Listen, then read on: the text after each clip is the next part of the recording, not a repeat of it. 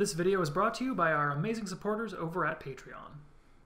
Hey everyone, it's Ben from Board to Bits, and today's video is sort of a follow-up to last week's video on tips for beginner debugging. This video is going to go into a little bit deeper dive of the idea of Debug.Log and logging messages to the console as you're trying to debug your games. Now, I did mention in that video that there are some issues with this. It can be a little bit expensive and kind of slow your game down.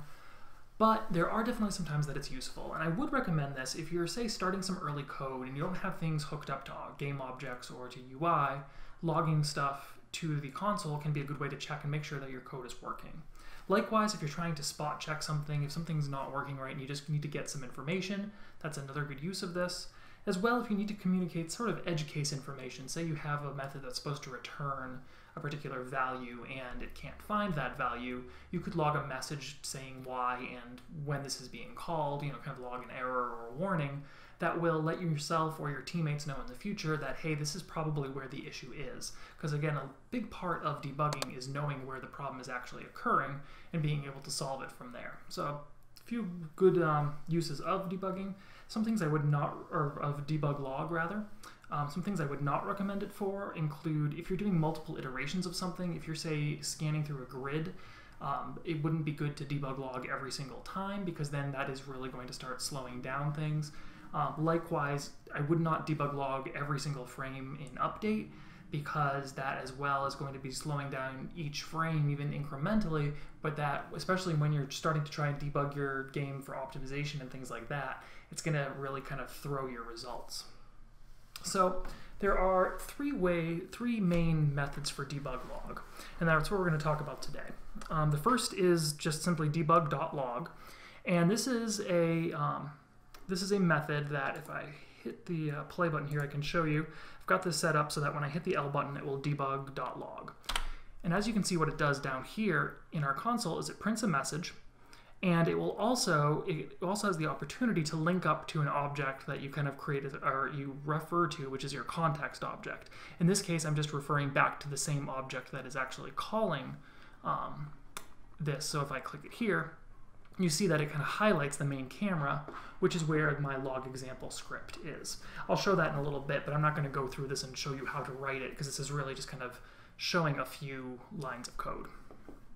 The next one is DebugLog Warning, and this is really, in all of my research, all I can find is this is basically just kind of a highlighted flavor of Debug.Log.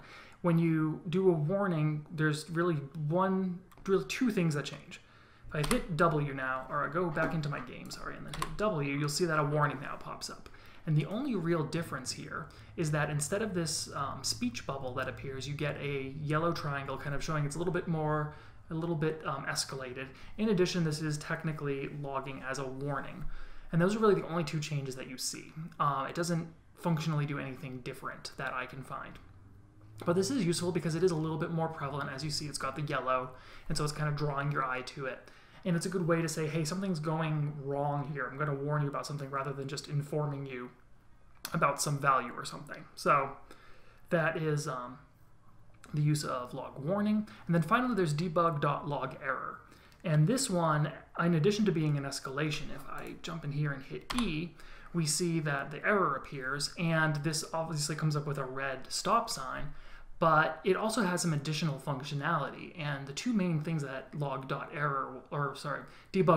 Error will do for you is if you have this error pause clicked in the console here and have that active, then when you log an error, it will automatically pause your game at the end of that frame. It's important to note it's the end of the frame, so it's not going to get you out of an infinite loop, but it will stop the game in the frame that the error is happening so that you're not getting additional information going from there. The other thing that log error can do that is pretty nice is if you ever decide you're going to build your game and you go to your build settings and you check off this development build, what will happen is, I've got actually an instance of my game running here. You'll see that the development build appears in the corner of the screen. But in addition, if I hit the L button and do a log, that will go into, there is a log that I can show you guys that will appear in your build folder. But that doesn't appear on the screen. Likewise, warning does not appear on the screen. But when you log an error, it will call up this development console, and that same message that you have will pop up in your in this development console, and you can hit it multiple times and it will track kind of like the console in Unity, a little bit less information, but you do have that opportunity with specifically log error to even call up information when you're in a built standalone build of your game, as opposed to just being in the editor.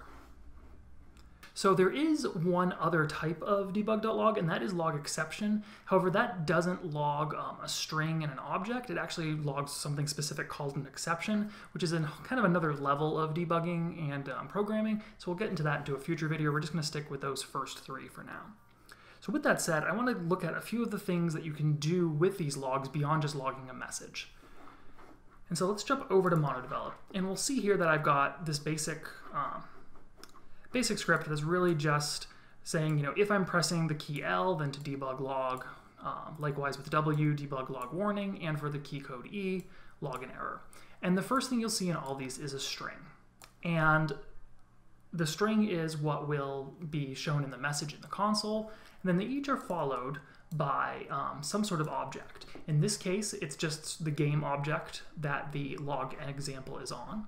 In this case, I'm actually just calling the log example component. You can call any component, and that will then highlight that particular whatever object that component is attached to. So you don't necessarily need to say specifically, oh, you know, I want to highlight this game object. You can just say, oh, if it's, say, the light, just call the component light. In fact, that's what I'm doing here in this last one, is I'm finding the object with the type of light. So this is technically still calling the game object, but you could even just call, if you had a specific object that wasn't a game object, but was, you know, a light component or a transform or whatever you put in here will then get called up. So actually we can show that here. If I start this up again, and I call the error, you'll remember that in my code here I am calling find object of type light. So it's not the object that the log example is attached to. So in this case, when I click this, even though it's attached to the main camera, we're highlighting the directional light. So it gives you this opportunity to even say, you know, really this is where the attention should be focused. I may be calling up this log error, but, you know, take a look at this object because that's probably where the issue is. You can do things like that, which is pretty cool. Likewise, all of these logs will give you a stack trace, which will show you basically from the start of whatever method call all the way through to when the actual Debug.Log got called. In this case, it's literally just in the update function at this line, but if you had, you know, if you started off with an update function and then it got that called a method in another object and another object, etc., it would show you that path too, so that you know where this, you know, kind of, you can do a root cause analysis, as it were, to figure out exactly where the whole thing started, which can also be very useful. So in addition to context objects, you can also put pretty much any object you want, any sort of C# object, into your string. What I mean by that is, for example, here in our just simple log statement, I am putting in the component that this log example component is being called right here. And what that will do, when you put in any kind of component like that, what usually Unity will do is it will write out its name followed by its type. So in this case, we are calling an object that is named main camera, but is actually of the type log example. So when I press the L button here, let's see here. Oh, whoops, sorry, forgot that paused that because of the error pause. We see that it comes up as main camera and then parentheses log example. I can even rewrite this to game object and hit play, we will see that now I hit L and it comes up as main camera as the game object component. So it kind of gets you even that level of granularity of being specifically what component do you want to be talking about here. In addition to components and game objects, you can also add in things like values. Like in this case, I have this integer up here that's really just kind of for this example, but I've got a value of 5 and I can put that into this string, or I can append it to this string, and it will automatically take that for you and put it into the string value for you. This is actually kind of handy too, because if you've done anything with UI text, you know that if you try to pass in an integer or float, you need to actually call the toString method. In this case, you can kind of save that step, just drop it in, and debug the log methods will handle that for you. With that said, There's also another really handy thing that debug logs will do, which is with structs. Things like vector3s and colors and things like that that are built into Unity, it will automatically give you not just that it's a vector3, but it will give you the constituent parts of it. I can actually show you that. If I say here, instead of value is this integer value, let's say vector3.up, which should be 0, 1, 0. Now if I go back and recompile this, hit play, and I hit W, we see that instead of just saying value is a vector3, we actually get 0, 1, 0 written in that format. So in addition to putting in pretty much any object type that you want, the ones that are built into Unity, you get even more additional information. And this can be very handy for getting something like, say, a transform's position or rotation. You can get that information right away. Lastly, you'll notice too that I have in those console logs a lot of different colors and stuff going on. And the reason for that is that I wanted to show the fact that you can apply what is called rich text to your logs as well. And what this does is it creates things such as you can add a color. So in this case, our log is changing to blue, as is the actual component. You can kind of start a change color in a string, add in a component or some sort of value, and then finish off that color. You can also change the size of text. If I go back here and press E for the error, you'll notice that that error message is a little bit bigger. I can even go kind of crazy here. We'll say something like 32. Let's see if that'll compile automatically or if it has to. No, I do have to stop it first. Okay.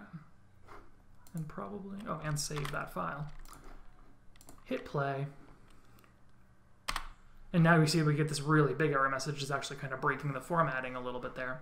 But you do have that opportunity to change sizes as well as colors, and you can bold and italicize fonts as well. And the very nice thing is that the sizes won't change in that build developer console, but the color will, and I believe it will bold or italicize as well. So you can even add that extra level if you really want to highlight something.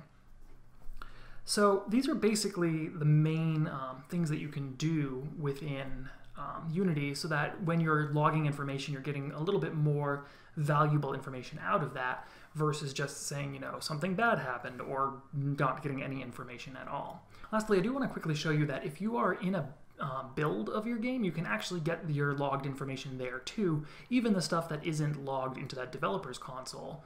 All you have to do for that, I'll jump back to where that build was. This is that log example I was showing you before. You'll also get this data file folder. And if you jump in there and go to this output log, you will see that you're going to get a lot of information here. But if you scroll down toward the bottom here, you're going to see that you get things like was when I pressed the log button.